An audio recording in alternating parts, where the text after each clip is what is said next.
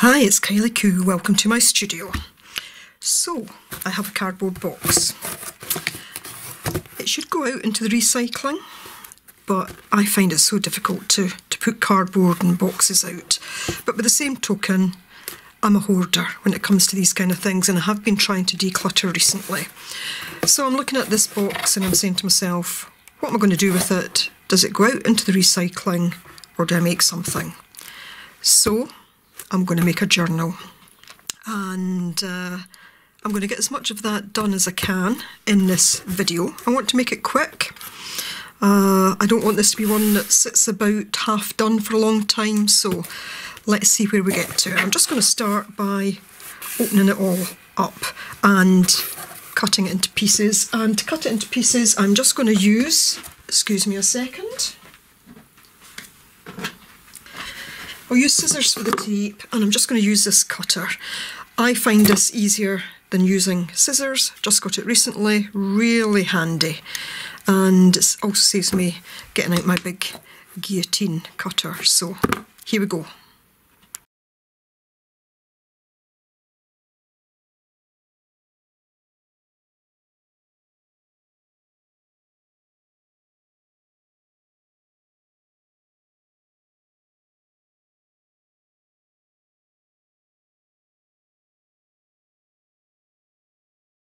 So I just pulled it apart. I could have cut down that, but actually I quite like these bits, so that's fine. And you can see the box is actually kind of tearing there. That's fine. So all I'm going to do now is to cut off all these side pieces and these panels using this.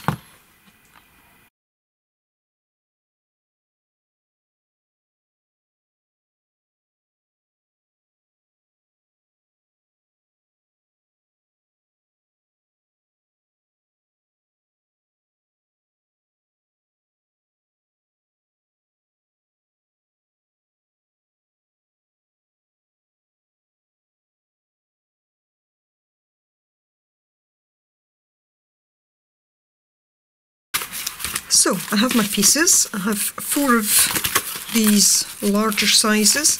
Now I could have measured them. I could have used a ruler to get a straight edge. I didn't bother. You know, this is supposed to be rough and ready. So I have 4 of these and 2, 4, 6, 8 of these and 1 of that. So I'm just trying to think how to put it together. I could separate them out kind of like this. And that would just about work. Or I could actually cut that in half and then make smaller journals. Quite like the size of that. But that would give me more than one journal. But I think I'm going to do that. I quite like that size. Okay, I'm going to cut these bits. I'll cut some of them anyway, maybe not them all.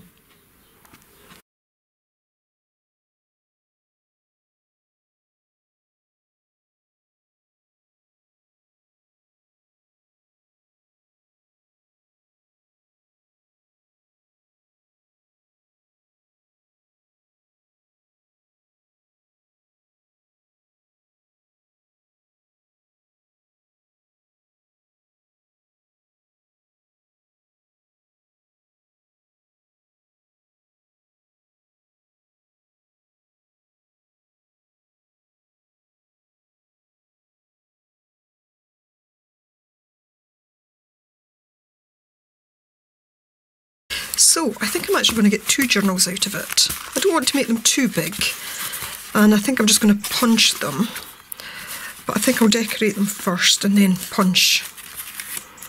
So that would give me 1, 2, 3, 4, 5, 6, 7, 8. And then potentially, if I cut these in 2, that would be 4, 5, 6, 7, 8. So yeah, 2 journals and this little bit left over, which I might do something with later. But let's get on with this one. So I'm going to use a variety of things, maybe a bit of collage, maybe a bit of paint, just to get something down in each of these. One of the things I've got is this paper. This is really, it's slightly, feels slightly waxed, so I might need to use a heavier glue than just a glue stick, I'll see. This actually was wrapped around a bottle of whiskey, and I've got a few of these, and I thought these would make quite a nice background. So let's give that a go.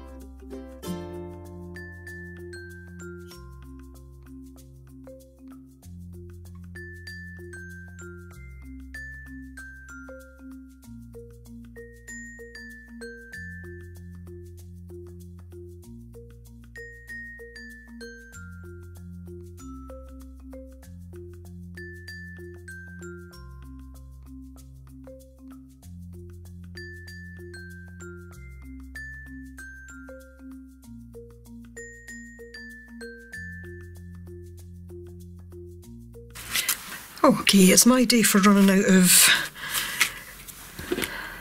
stick glue. I've forgotten what you call it, doesn't matter. So, number 3, I will later on dig the stuff out that's still in there, but that's for when I have more time. I've also, just while I went out to get my other glue stick, pulled out a few scraps just from my scrap bin. So I'm just going to keep gluing things on here. So probably by now I've already put this on double speed, and I'll just keep going so you can see the way that it shapes up.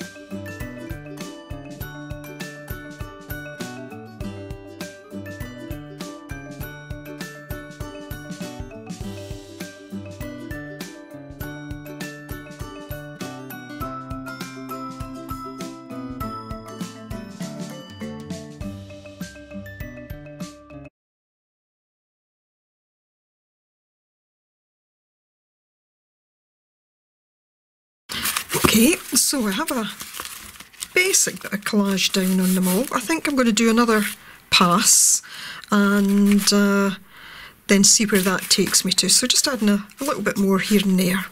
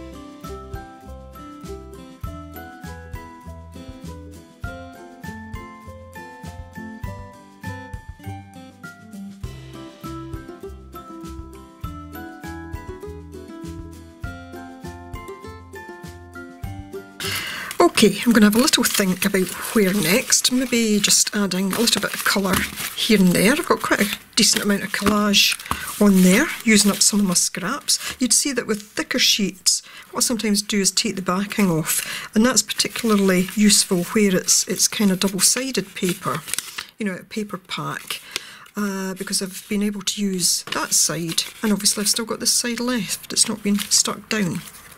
So, yeah, I'm going to have a little think, make a cup of coffee, have a little think, and then I'll be back. If this video is getting too long, then I might just make it 2 parts. I'll see how it's going.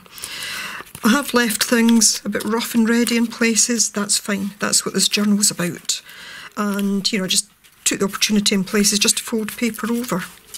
Didn't take the sellotape off, everything seems to be sticking fine, so. Okay, I got my coffee. This could be part 2 or it could be just a continuation, I'm not sure.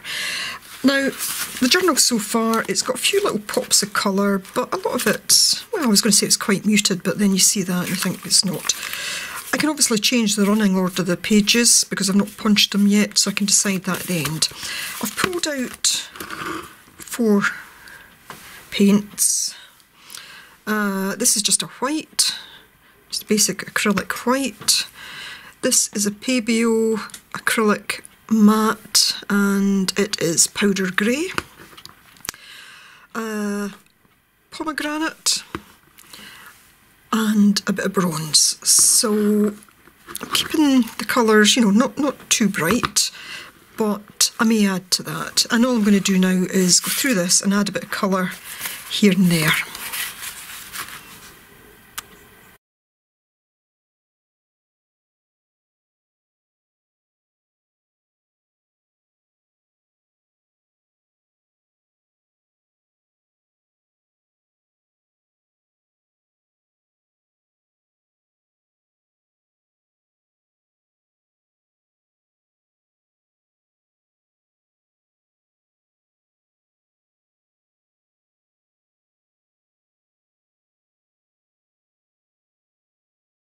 So I'm mainly just dry brushing the paints on, but I've gone and got this slightly older brush because I like those little ones for other things and I don't want them to get too damaged. So I'm just going to use a slightly older one. It's quite a firm brush just to do a bit of dry brushing.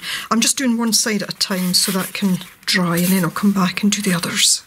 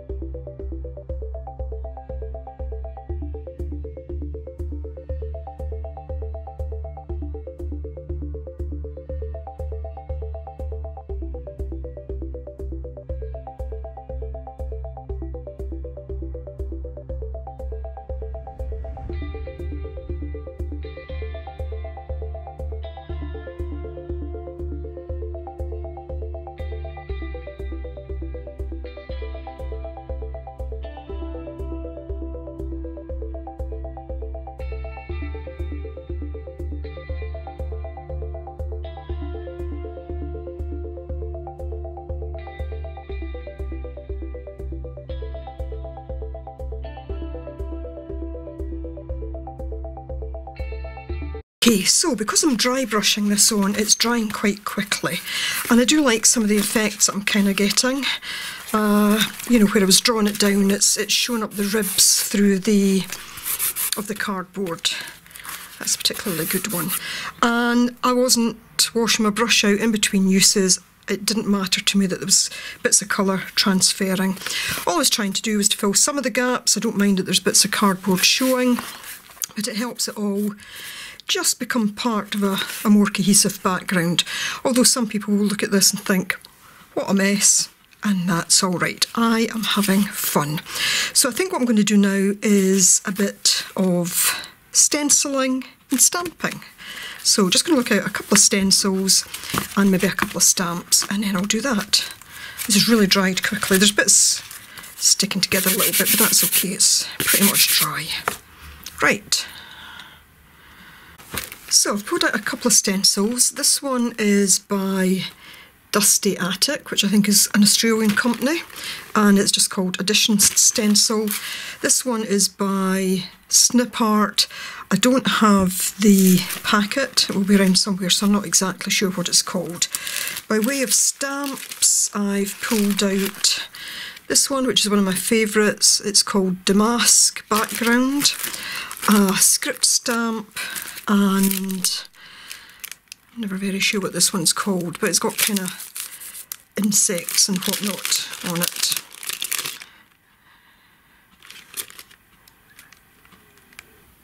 No, I don't see the name on it. Unless, no, I don't think that'll be it. Royal Menagerie, or is that the make? I don't know. Anyway, got those. And I've got black ink and vintage sepia. In terms of the colours that I'm going to use for stenciling, I might use a bit of black and I add in this bronze. Right.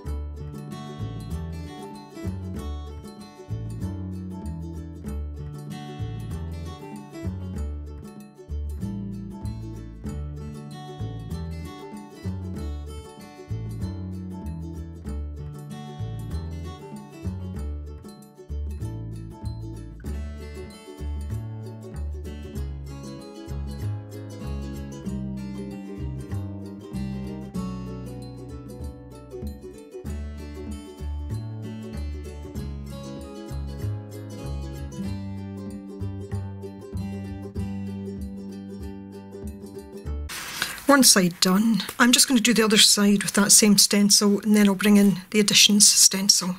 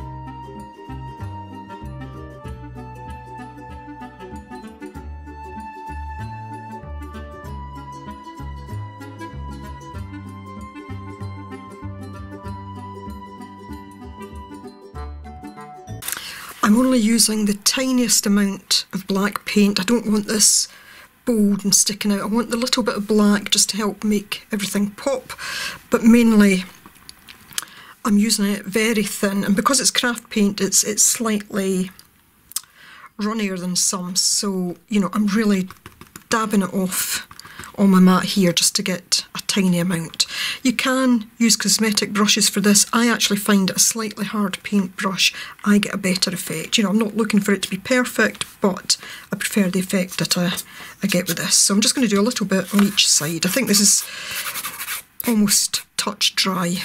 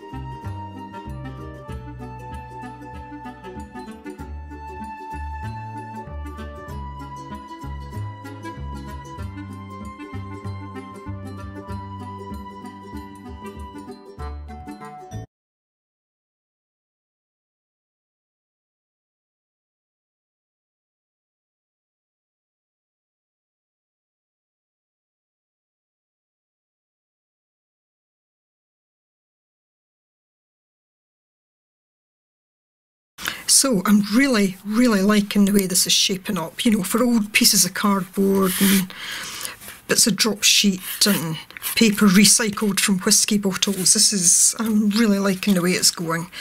So I think now, you know, if you were doing something like this, there's anything you could do a main focal point collage image.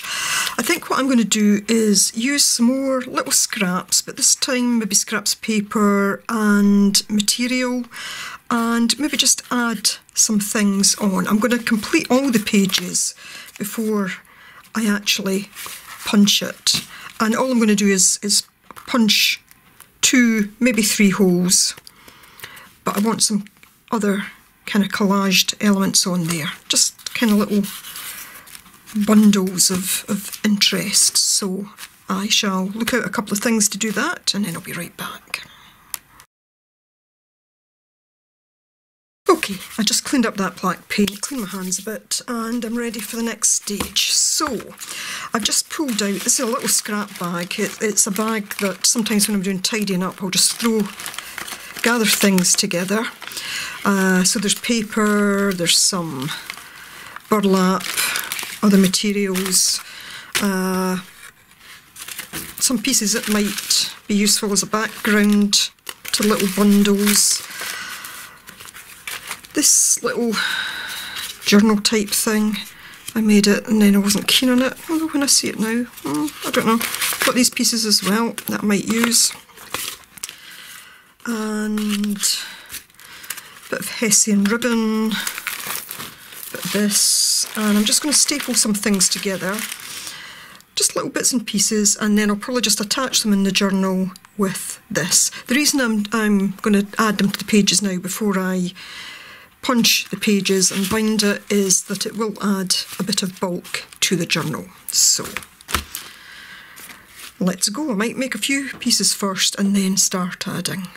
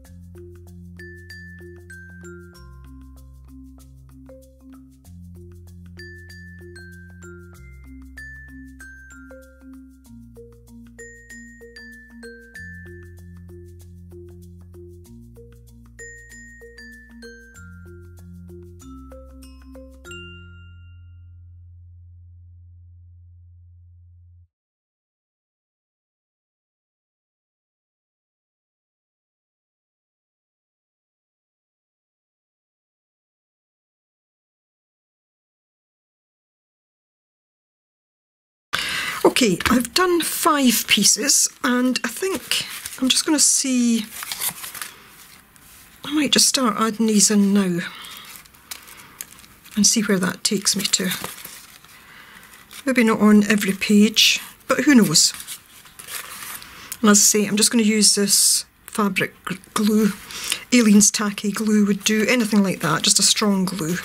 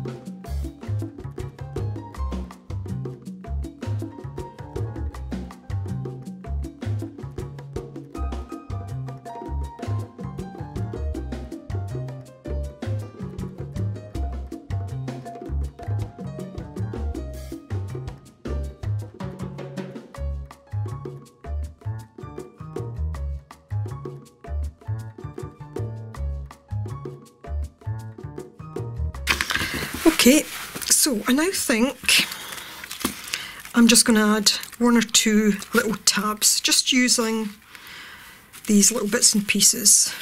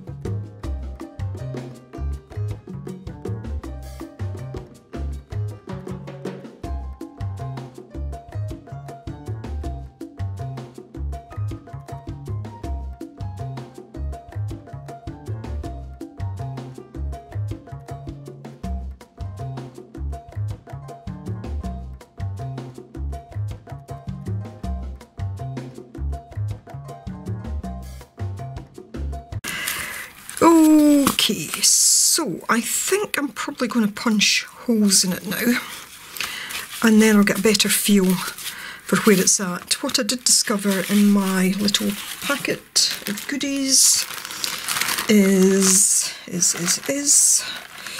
what have we got in here?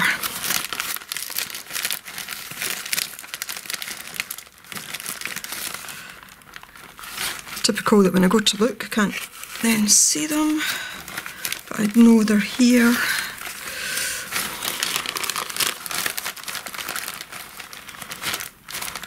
Back in a second. Yes, I've got in here some of the words that I'd made. I'll link the video above and below in which I made these. And I think I'm just going to use these. I'll see how many I've got and just place them through here. But meantime, I'm going to get my punch and just punch a couple of holes and then decide how I'm actually going to tie it together and then make a closure. I think the closure will either just be this, I quite like that colour, or this kind of Hessian ribbon. see shortly, but I will just attach it very simply, probably just with the stapler again. Okay, so I'm not going to be precise with this. I'm going to punch a couple of holes in here, then I'll use that as my template. I'll just punch through with this little awl and then punch the actual holes.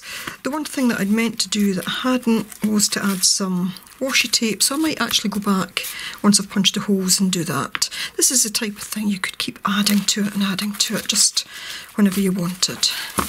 Right, let's do the punching first, though. Tidy some of this stuff away as well.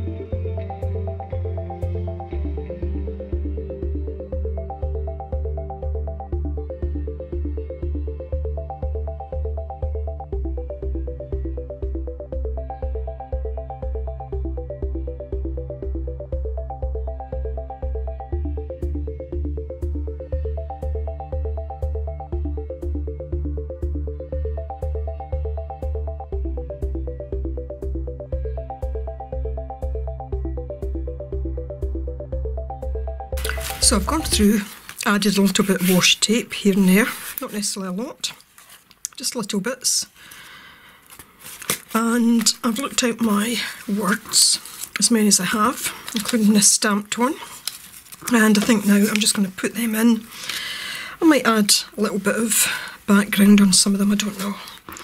Found this, might add that. Stands out a bit, maybe too much, don't know, I'll have a think. So I'm going to go through and add my words now.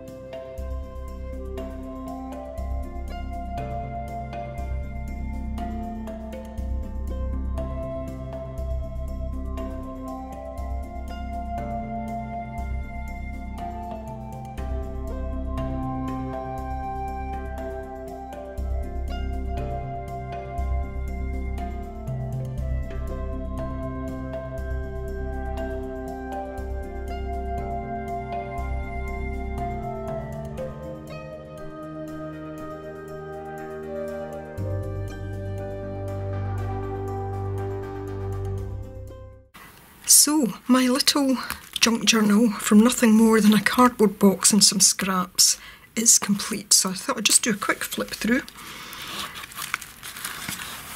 I tried to keep it as simple as possible, just punching the holes and threading this through. I might add some embellishments to that at a future point. And I have some tags that I'm making in a separate video, so I might add them into it. And the closure, again, I kept very straightforward. I do like that these strings are still coming off. Eventually they'll stop, but yeah, can pull them till they stop running. So, I didn't have quite enough words, but that's okay. I could add to this at any point. I liked the fact that the pages didn't have a main focal point. You know, not everything has to have a main focal point. It's just down to individual preference. But I did like the little bundles added and the odd tab here and there. A little bit of washi, left some of the cardboard just showing. I didn't pull these too tight so that there is room to actually turn, and I haven't tied them so tight that I couldn't open them up again and actually add in more pages. That's the beauty of this kind of style.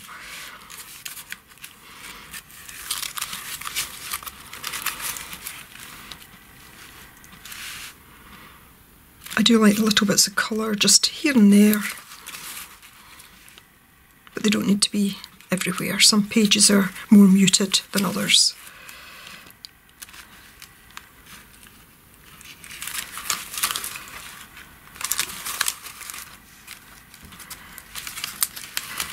So from that one cardboard box, I have that journal. I've got another journal I can make, similar size. I might try and do something ever so slightly different with it, I don't know, but all in all, I'm really quite happy with this little journal. So I hope you enjoyed this video. At the moment, I don't know how many parts it's going to be in. I may just do it as one long video or 2 or even 3 shorter videos, we'll see. But if you like this, please do give me the thumbs up. Leave me a comment if you will. And yeah, I hope you'll join me for other videos. So thanks for watching. Bye for now.